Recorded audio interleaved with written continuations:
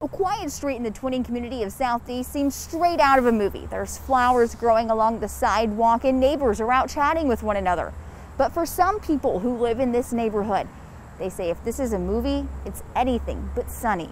She's a D.C. resident and mother. You have the American dream that it becomes a nightmare and you become a prisoner. Your home should be your solace. With her back turned to the camera, she fears showing her face will only lead to retaliation. My house was recently vandalized. It was understood that I'm a part of the discontent. She isn't the only person that has faced revenge for voicing her concerns. I have been told to mind my business. I've been threatened. Local ANC Commissioner Patricia Howard-Chittum says this is what people did to her car over the weekend after she says she complained about the behaviors happening on her block. These are people who don't even live in the community. You know, you also have to deal with public drinking, public urination, as well as some other illicit and illegal activities. She says these people are coming into their neighborhood to have a good time, while also forcing out some of the people who live here. There's older people who've been here for a minute. There's one family that was here for about